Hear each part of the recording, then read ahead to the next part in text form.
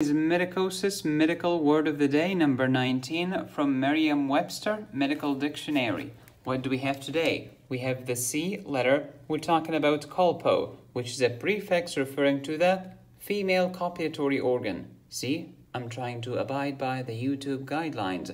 Colpopecia, well, stitches in that organ. How about colpotosis? Well, tosis is to fall off or to drop. So this is a dropped female copulatory organ. Colporaphe is a raphe there. Colposcopy is another endoscopy. It's a camera to look in that organ. Colpotomy is a surgical incision in the female copulatory organ. How about hematocolpus? Hemato means blood and colpus is the female organ.